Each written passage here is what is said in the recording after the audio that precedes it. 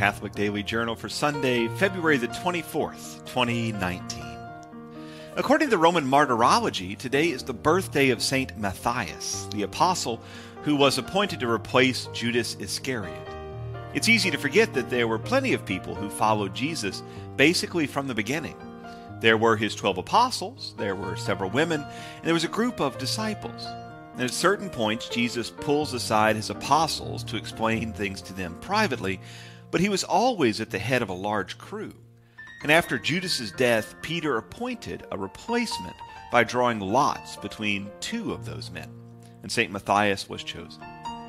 As with all the apostles, save John, he died a martyr. We have no idea in what year, but tradition tells us that today is the birthday of the replacement apostle, Matthias. Jumping ahead a bit to 1803, the Supreme Court of the United States, then only 14 years old, heard the case of William Marbury, who had been appointed and commissioned as a judge by President Thomas Jefferson, but whose commission had not been formalized when President John Adams took office. President Adams, believing that any of his predecessors' incomplete work was his own to deal with, instructed his Secretary of State, James Madison, to consider all proposed but unformalized commissions to be null and void. Marbury sued the president and the Supreme Court, which found itself in somewhat uncharted waters. Chief Justice John Marshall found in favor of Marbury, but they didn't simply order the president to do this or that. Instead, they found that the shiny new U.S. Constitution, which established the Supreme Court, gave them the authority to adjudicate matters precisely like this, and that the result of that authority was to invalidate laws which they believed to be unconstitutional. Now, lawyer types called this power judicial review, and so for good or ill, 9 unelected, appointed for life bureaucrats who are not necessarily qualified in any way other than that they were approved by the Senate became the definitive interpreters of the Constitution.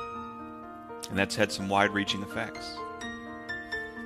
Today in 1836, Colonel William Barrett Travis, commander of the Texan rebels at the Alamo, wrote his famous letter asking for help as his people were surrounded by Mexican dictator Santa Anna. He addressed it to the people of Texas and all Americans in the world. It reads, "Fellow citizens and compatriots, I am besieged by 1,000 or more of the Mexicans under Santa Anna.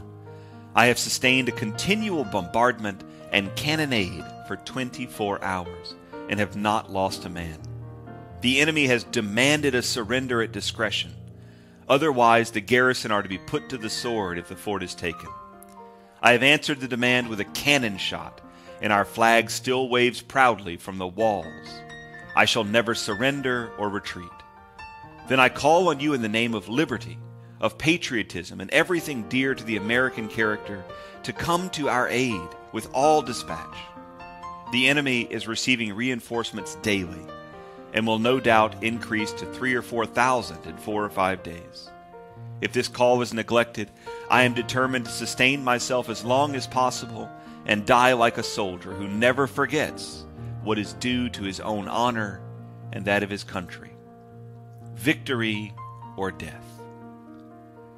The letter has come to be a symbol and a rallying cry for the American spirit, not just in the Revolutionary War, but in all things.